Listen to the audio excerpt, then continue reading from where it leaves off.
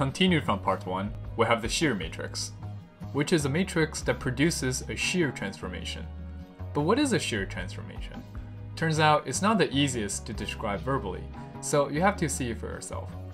The matrix 1101 is a shear matrix, and this is what it does. What we see is all the vectors above the origin were moving towards the right, and all the vectors below the origin were moving towards the left, and the way they move was actually parallel to the x-axis. So overall the rectangle was slanted into a parallelogram. In 2D, there are 4 directions we can apply a shear transformation, 2 different ways we can shear in parallel to the x-axis, and 2 ways in the y-axis. It's also notable to mention a property shear matrices have, which the transformation preserves the area of the object despite changing the shape, which forms a distinction with the scalar matrix from earlier, which preserves the shape but changes the area. A 3-dimensional shear is kinda hard to describe. Personally, I'd like to imagine there's a plane slicing through the origin, and there is a direction associated with this plane. All vectors moving parallel to the plane, while slanting towards the direction. Maybe that was not the best angle to observe a shear transformation in 3D, so let me change the orientation of my camera a little bit.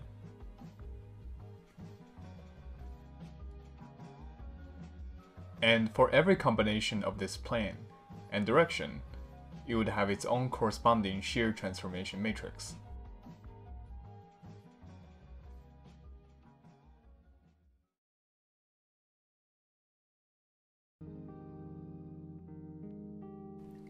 Next, the orthogonal matrix.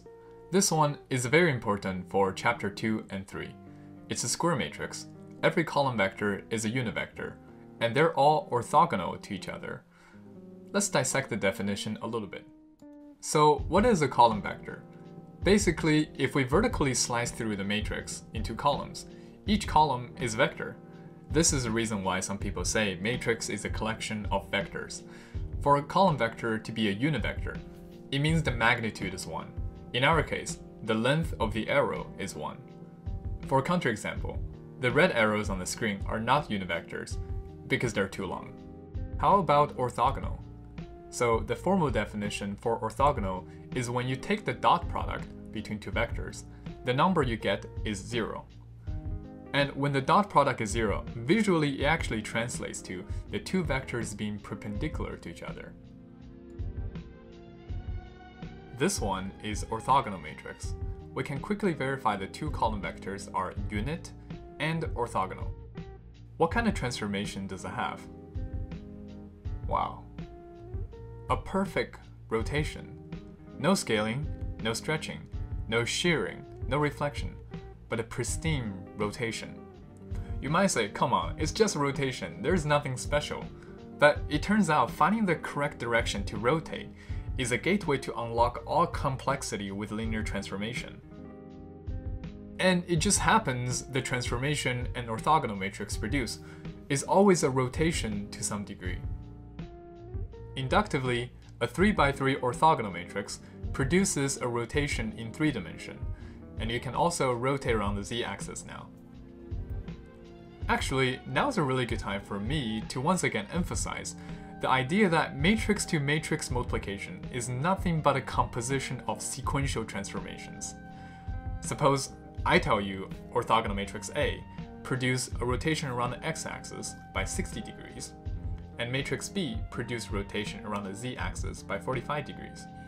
If I multiply those 2 matrices together to get a matrix C, what do you think C is going to do? Well, let's see. Firstly, around X, and immediately around Z. Since our matrix C is a composition of the 2, like you guessed it, it encapsulates the 2 sequential transformation, but in just 1 rotation. If you had noticed, I really tried to punctuate the word sequential just now, because suppose we reverse the sequence of the 2 rotation, namely Z first, then X, we actually get something different than the original composition. Look at the position of the orange cube. It's different. This is actually an example to prove matrix composition or matrix multiplication, is not commutative, which is saying matrix B times A is not always equal to A times B.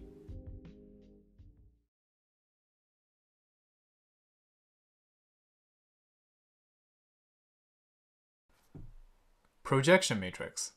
Actually, before defining a projection matrix, we need to understand what is a subspace. And just like all other definitions in linear algebra, the definition for subspace is pretty abstract. At the moment, allow me to just provide you with some examples. In 2D, a line crossing through the origin is a subspace of R2, and this line is infinitely long. In 3D, a plane crossing through the origin is a subspace of R3. I'm only showing you a small region of the subspace here, but in reality, you should imagine the subspace actually spread to infinity. For every subspace that exists, our computer can calculate its corresponding projection matrix, which would move every vector outside the subspace onto the subspace. Let's take a look at the projection matrix of this blue line here. After the projection transformation, every single dot has been compressed onto the line. How about the projection matrix of this plane in 3D? Yet another very similar vibe of compression. The reason why this is called projection is because every vector always moves to its closest point on the subspace. For example, the vector 2, 1 is currently outside the blue line, and its closest point would be here. Applying the projection matrix would move our vector 2, 1 exactly over there. And this is true for every single vector outside the subspace. As targets of projection matrix, they all move towards their closest landing spot. And fun fact, if some alien civilization destroy our solar galaxy by compressing us into a lower dimension, this kind of transformation is similar to a projection matrix.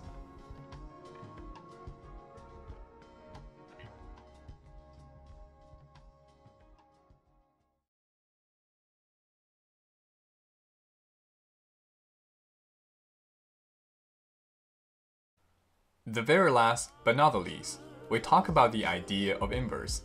So far, we have seen a lot of different matrices and therefore many different transformations. All those transformations were moving our vectors to new coordinates. But what if I don't like a particular transformation I had? Maybe it distorted my image a little bit. I just want every vector to go back where they originally came from. Is there one matrix that can untransform the previous transformation for me? Unfortunately, the short answer would be no. There isn't one matrix that does the universal untransformation. But for every matrix you're interested in, our computer can calculate its inverse, which is another matrix that is capable of that particular untransformation. For example, the matrix which scale, its inverse matrix unscale. The matrix which reflects, its inverse reflects back. The matrix which rotates, its inverse rotates back. The matrix which shears, its inverse unshears. Or this matrix here, not sure what it did, but its inverse matrix restores all vector back to the original. Notice, when you apply a matrix and then you apply its inverse, it's like nothing happened, just like the identity matrix. This is the reason when you multiply a matrix and its inverse, you always get the identity matrix.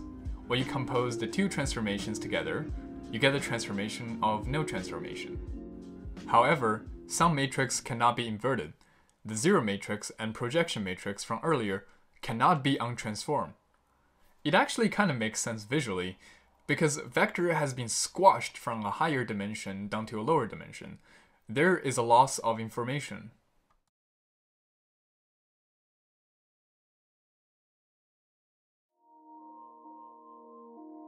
After a long journey, we have went through all those cool matrices.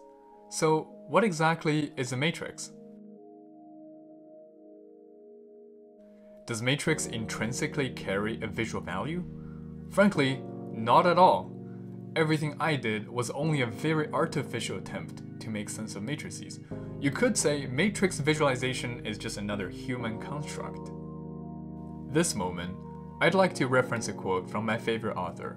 He was asked whether his readers could interpret the symbolism in his novel the way he intended to convey. He answered, "The books belong to the readers now, which is a great thing because the books are more powerful in the hands of my readers. I think this is true for Matrix as well. The interpretation of Matrix belongs to whoever is using it." For a student who studies circuit, Matrix is just a tool to solve system of equation. Personally, I still have some PTSD from Gaussian elimination. For a probability student, Matrix is the best representation of a Markovian process. For data scientists, a matrix is just a manifestation of a table, which facilitates data analysis. And for the deep learning folks, matrix is just another Python function, which takes a vector as input and returns a vector as output. And this list really goes on. Perhaps there isn't the definition of matrix, but only interpretations of matrices. Then, what is so good of the visual interpretation?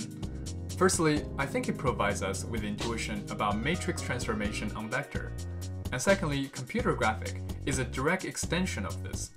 Thirdly, the one I like to elaborate on personally, which is a very important topic of matrix decomposition. There are matrices out there whose transformation is so perplexing I cannot easily articulate. And there are matrices taking vector from higher space to a lower space. Is there a possibility we can re-express those complicated transformation into a sequence of simple transformation, such as rotation or scaling? And that's where we're heading towards next in Chapter 2, what Professor Gilber Strang calls the king of all matrices, and let you and me go spectate the spectacular spectral decomposition. See you there!